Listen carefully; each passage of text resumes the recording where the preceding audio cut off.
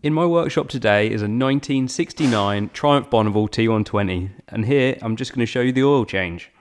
We need to warm the bike up, so turn the fuel on, tickle the carbs, and it starts first kick.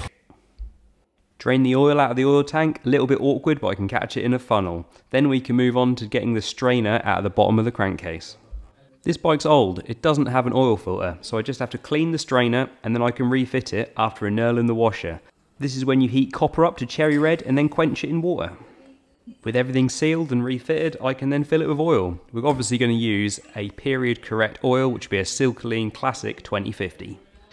We top the tank up to the level, run it through to fill up the crankcase, and then we can re-top up to the correct level. And that's this one done. It's just a good looking bike.